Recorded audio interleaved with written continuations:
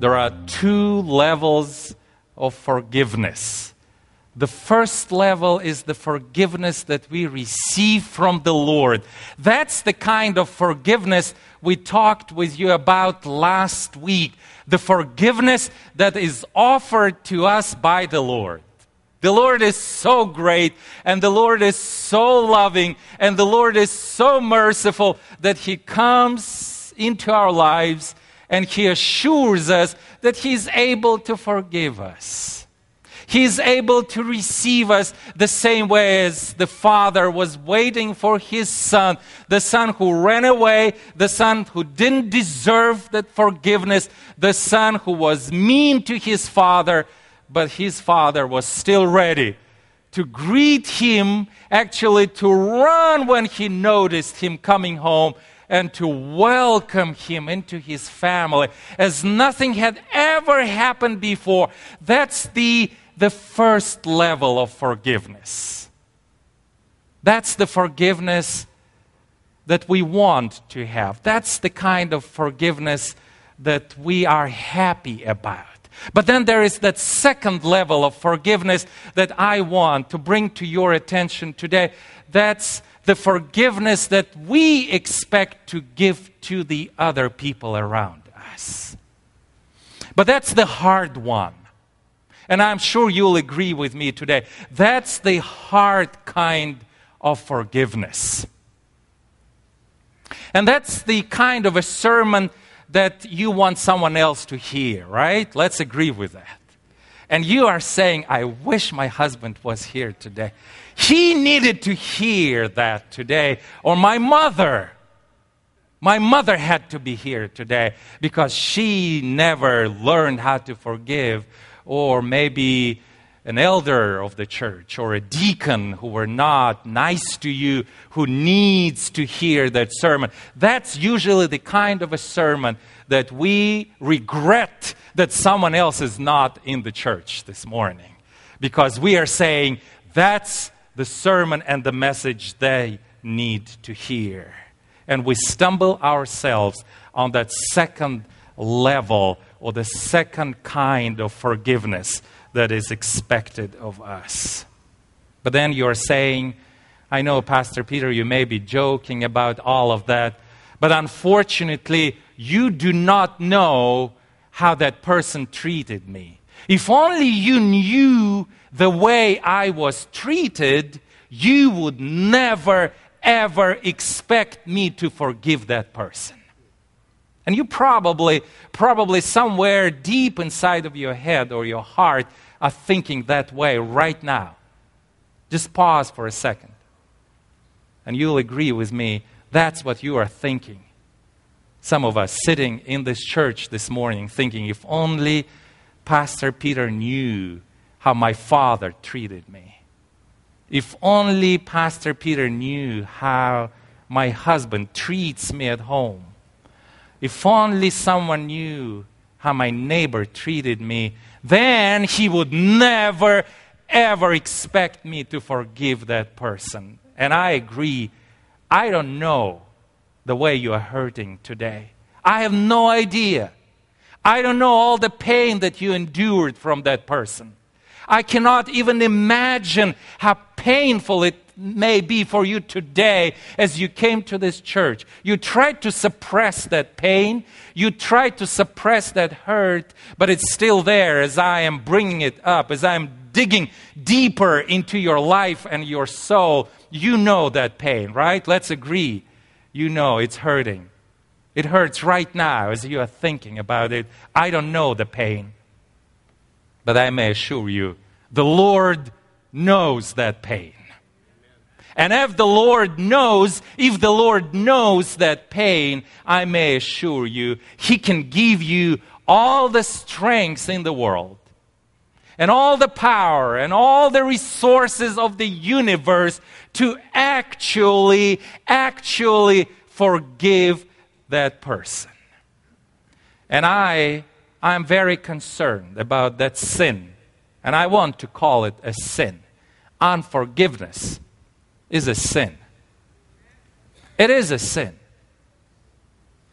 Because having that spirit of unforgiveness in our heart, we lose the eternity. We lose the eternity. You heard the scripture reading, and I don't want right now to read the whole parable that Jesus presented to those that were around him. But in Matthew chapter 18, verse 35, pay attention. Matthew 13, verse 35 says, "So my heavenly Father also will do to you if each of you from his heart," what is he saying? "Does not forgive his brother his trespasses." And I'm sure when Jesus was saying his brother, he was also thinking his sister. And I'm sure he was thinking his father. And I'm sure he was saying his mother, and he was saying his wife, and he was saying his husband, and his elder, and his deacon, and his church member, and his pastor, everyone all together, everyone included. Jesus said, if you do not forgive them their sins, what happens to you? My heavenly Father will do the same to you. You cannot be in the kingdom of God if you have a sin in your life. If you have the spirit of unforgiveness, you cannot be in the heavenly kingdom. That's horrible to hear, right? You may be asking, Pastor Peter, are you sure? Are you sure it's that serious? Maybe you are not quite right, but this is not my sermon that I'm preaching to you today. I'm reading to you the words of Jesus. He forgave us. He has given us His forgiveness. He died on the cross so that He would be able to forgive me and you. And now He's saying, if I was able to forgive you for everything you've done to me, I expect the same thing from you. And if you do not forgive someone, if you still have that unforgiveness in your heart, be sure the doors of heaven are closed for you. And I'm sorry for being so straightforward today. I'm very sorry, but I want you to be in the heavenly kingdom. And that's the way the Lord wants of each one of us. He wants each one of us to be in His kingdom. But He says, I'm so sorry, He says, if you have that spirit of unforgiveness towards someone who was mean to you, towards someone who was horrible to you, towards someone who never came and never said, please forgive me. If you haven't forgiven that person, unfortunately, you cannot be in my kingdom. And that's the reason that unforgiveness is more subtle than most of the sins. It just comes so softly. It comes so quietly into our lives. And it just lodges somewhere deep behind. And then gradually it's growing. And we may try to suppress it and to run away from it and to hide it. But it's there, and it's like cancer that is eating up our heart. But also, I'm concerned about that sin because it is more common than all the other sins. You may not be stealing from someone. You may not be cheating on your spouse. But it is somewhere there, deep inside of our lives. It is a very common sin. But also, I think because it is more dangerous than many other sins. It may not bring overdose in my life. It may not lead me to a car accident. But unfortunately, I should say that it brings more damage to this world and to our lives and to our churches than any other sins. The spirit of unforgiveness divides our families, brings divorce into our lives, destroys our lives, destroys the lives of our children, divides churches, divides the community. destroys the society, and most of all, deprives us of the kingdom of God. And that's why Jesus is so concerned about that sin and so concerned about that state of mind that we may have. That's why he sees it on a completely different level than we see. We see everything from our how much perspective. When it comes to our tithing and offerings, that's usually the question we are asking, how much? But the Lord says, you all belong to me.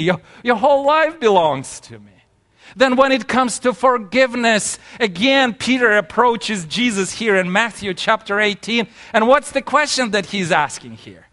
How much, he says. How often, Lord? How many times? We are trying to calculate our salvation. And Peter was hoping that he was right there at the doors of heaven.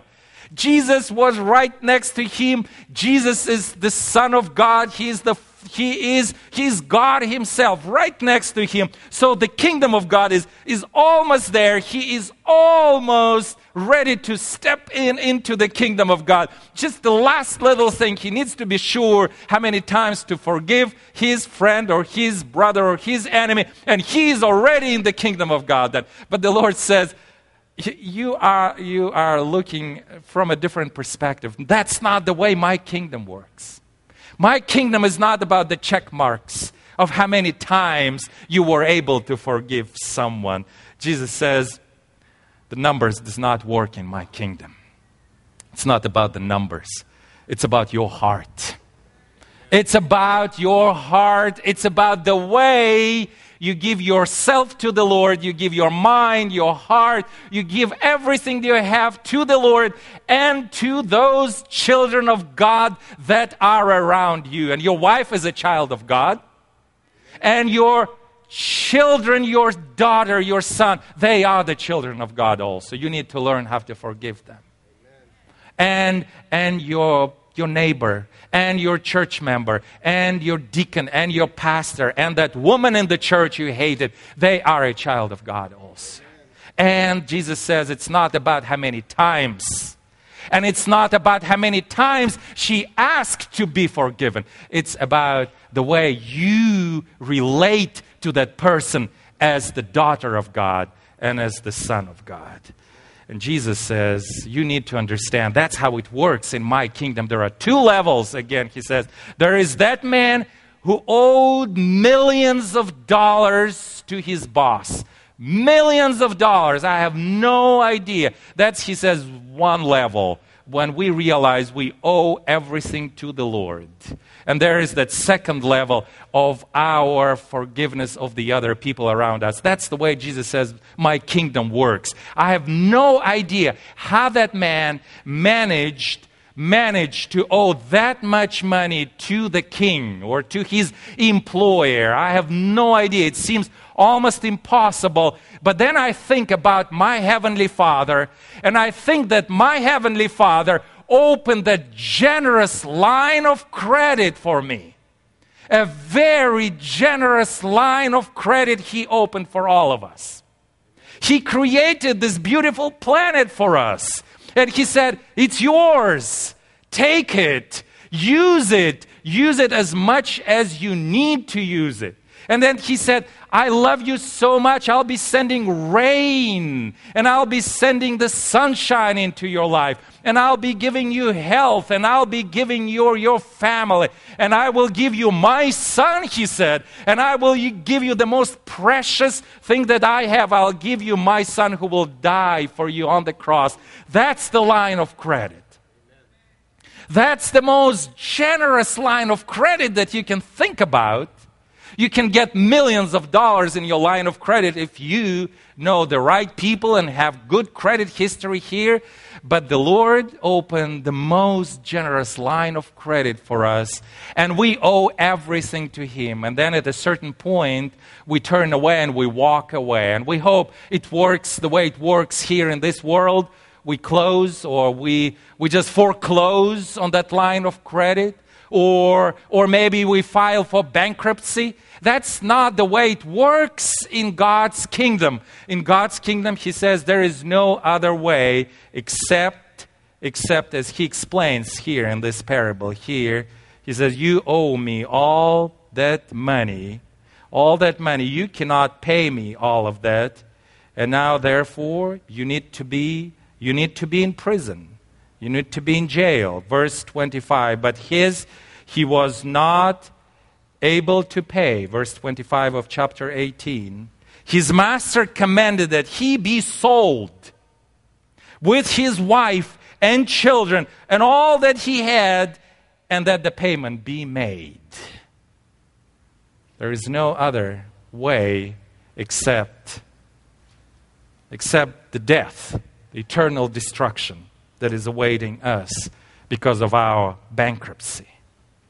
But then I see the man is pleading and saying in verse 26, and I think he's not understanding something. Let's look briefly at verse 26. The servant therefore fell down before him, saying, Master, have patience with me. And what is he saying? Here it is on the screen. Let's read it together. And I will pay thee all. That's where the problem is. He thought that he can pay it back. That's where our problem is also so often. We try to carry that burden also. And we are hoping we'll somehow manage to go through it. If our mortgage on our house is for 30 years and we are struggling with that mortgage and we are carrying that burden, we are doing whatever in our power every month to pay that mortgage. The debt that we have on that generous line of credit that the Lord opened for us, believe me, it's more than for 30 years. It's for the whole eternity. You may do whatever you want. You may try as much as you want. You may try really hard, but until you realize there is nothing you can do to pay off that line of credit, until that time, be assured, there is nothing else is awaiting us as to be sold and to lose our families and to lose whatever we have to eternal destruction, until we realize we need to come to the Lord and say, Lord, I tried hard, but now, Lord, just take everything that I have, take me and just give me your forgiveness and give me your compassion. It's only at that point we become free from the debt that we have and that we owe. But there is the second part to that story. And the second part is that man who was hoping he can do something about the debt, who was hoping he can repay, receiving still the forgiveness from the king, goes, he finds someone who owes him very little money, just a few dollars, because he owed thousands of talents. Now that man owes him just a few hundreds of few $100s, or maybe even less than that. But he is so selfish, and he didn't understand the depths of the forgiveness that he received from the king. And now he's choking that man from the selfish reasons, not because he was desperate. He just received the forgiveness. He just became a free person, but now he's choking that person because he didn't realize what forgiveness is all about. And I think until each one of us realizes and understands what God's forgiveness towards us is all about, we'll never be able to forgive someone else in our lives. We'll not be able until we are still talking to the Lord and saying, God, just be patient with me. I'll get better tomorrow. Lord, be patient with me. I'll fix that problem. I'll get better. I'll pay you more, Lord. Every day and every year I'll be paying you more.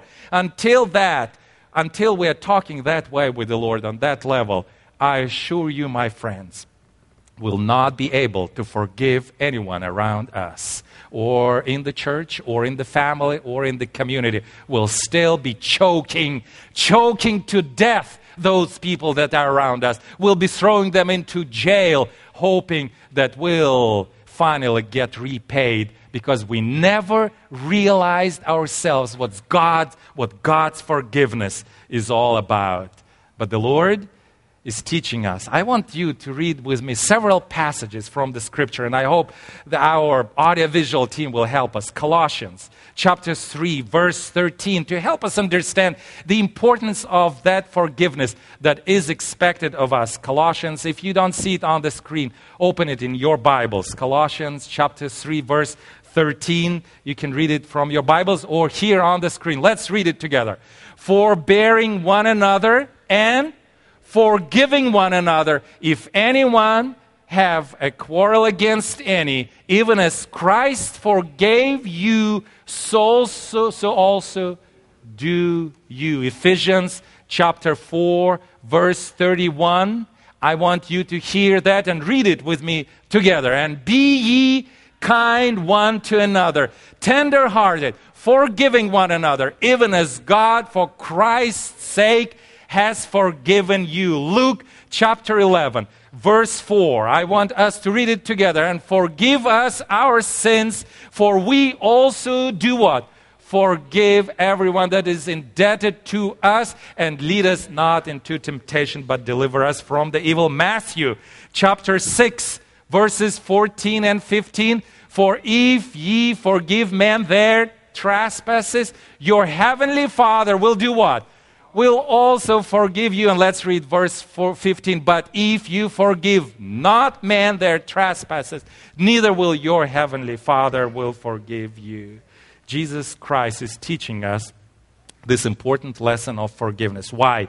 Because forgiveness, I want you to remember, forgiveness brings freedom.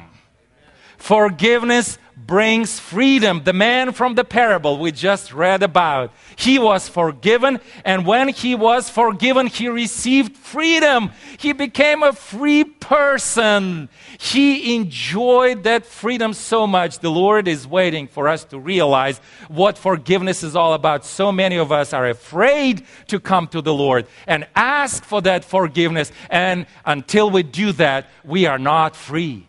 We are not free from our sins. We are not free from our burdens. We are not free from the guilt that we are carrying. It's still sitting inside of us, and we are slaves. We are still the prisoners. We still carry it. I want all of us to experience that forgiveness. Maybe not in the way I heard about a lady who joined the church, and he was all carried away with the great music and the praise songs that she loved so much. And she made a confession, the testimony. One morning in her church, she said, before I joined your church and started singing those wonderful hymns that you are singing, I hated my uncle so much that I vowed that I would never even go to his funeral.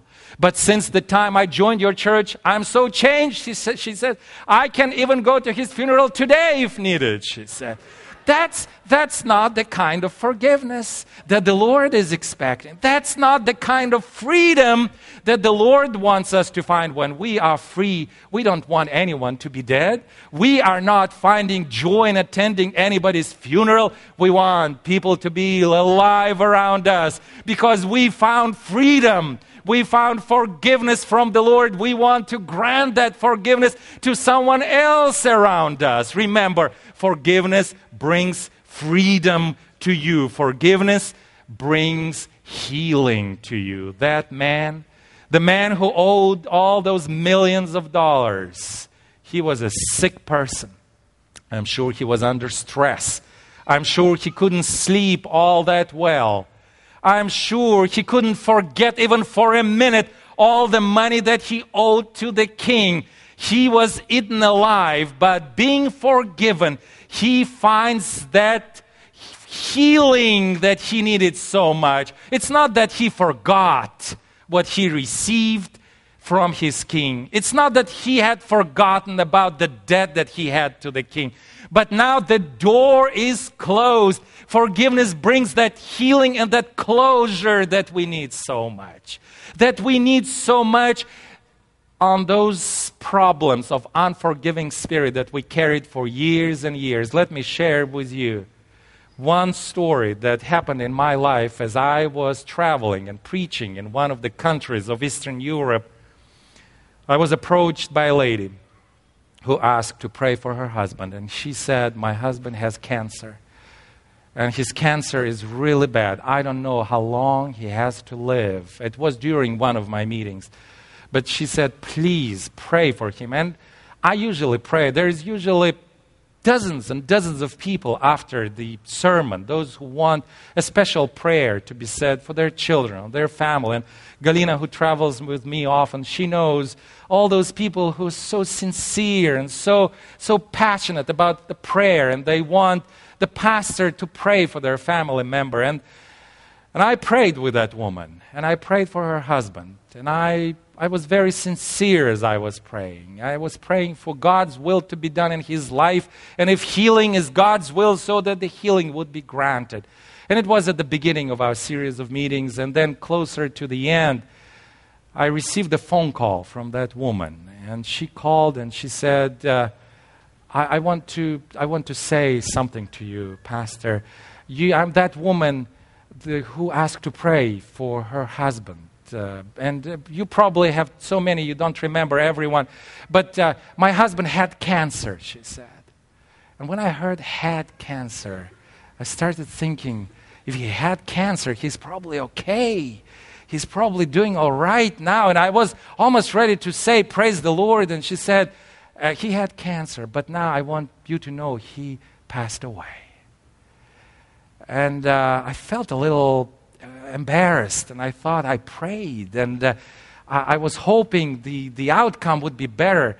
But she said, Pastor, after a long pause, when I didn't know what to say, we prayed, and now he passed away. But she said, I want you to know, Pastor, that after that prayer, when we came home and I came with my family, he was a different person for the last several days of his life.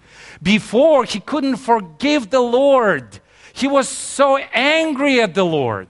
He was so angry at God's will that he had cancer, that he hated God, and he hated everyone and us because we were praying right next to his bed. He hated us for that. He didn't want to hear our prayers, and he hated his grandchildren because they were coming with me to your meetings and to your church. He didn't want to see us. That's how much he hated his condition. That's how he hated God. That's how he hated just the concept of praying about someone. But now for the last few days after that prayer, I don't know what happened, but obviously she said, the Lord touched his life. He was able to forgive God, and he asked to pray for him every day. And he became so peaceful, and he was all nice to all of us. I want to thank you, Pastor, for that prayer. My husband passed away, but he found healing in that prayer.